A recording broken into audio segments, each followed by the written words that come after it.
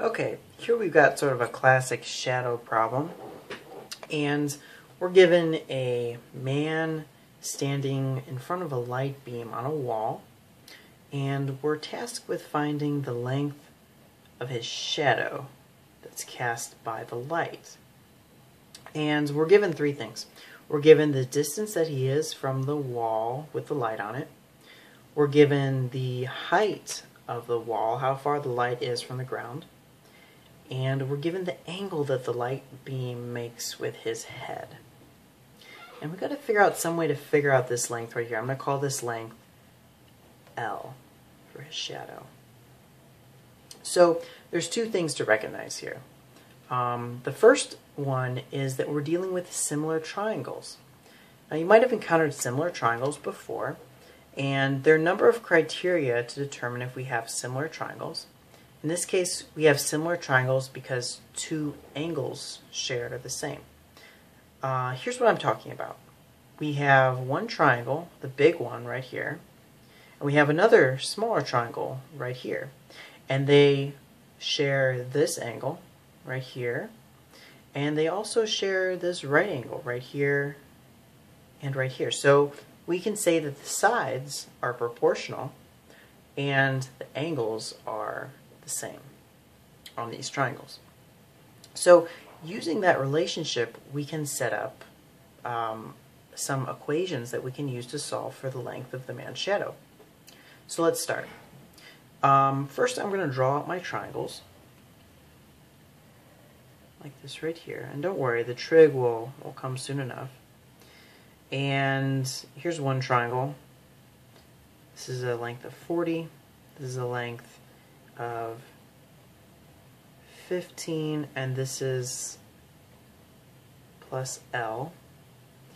And we have our second triangle right here. This is the small one. And this is a length of L right here, and that's really for now all we know about it.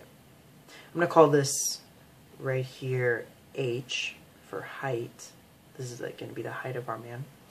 Now, we do know something. We know that this angle right here is 135 degrees. So since this entire thing has to add up to 180, I know that this right here has to be 45 degrees. So I'm going to put 45 degrees right here. Now let's start doing some similar triangle stuff. Since the sides are proportional, we can say that 40 over H is equal to this right here, 15 plus L over L.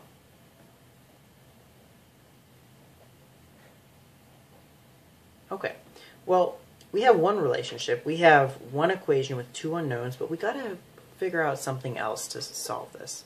We've got to figure out another way to relate L and H to each other. And there's where the trig comes in. We know that this angle is 45 degrees, so we can set up a relationship between L and H. If we remember, tangent,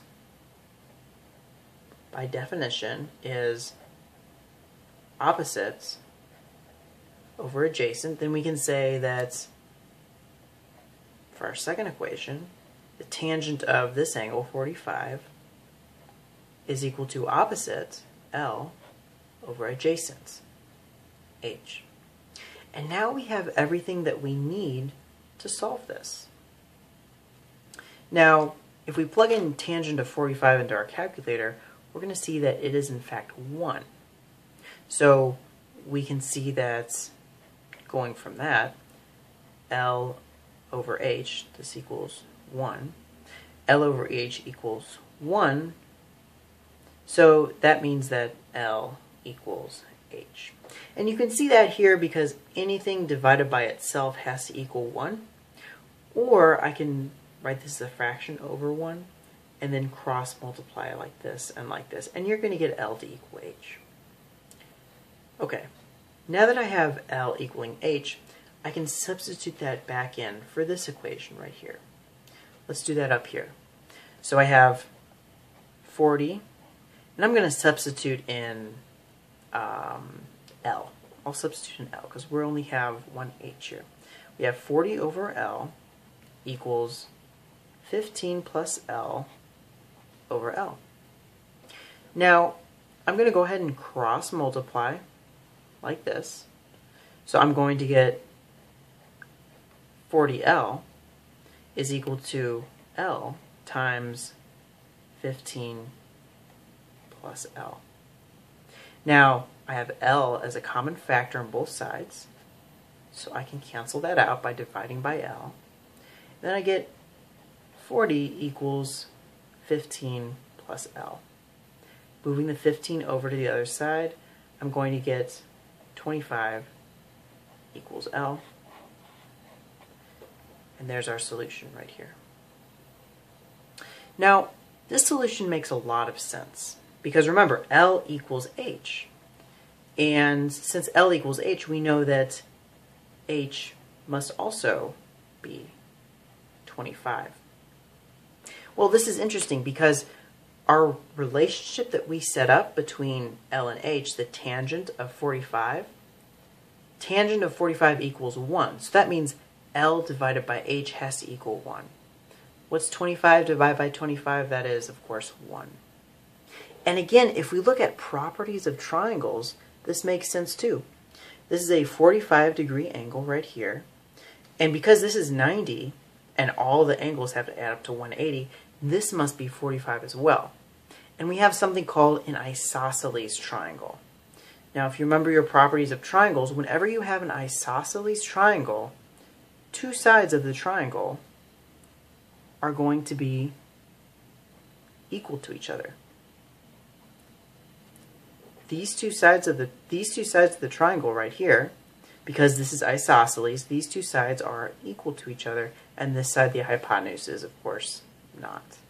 So our answer makes very good sense just by properties of triangles that we use, and of course our trig identity. So that is how to solve the triangle problem in trig.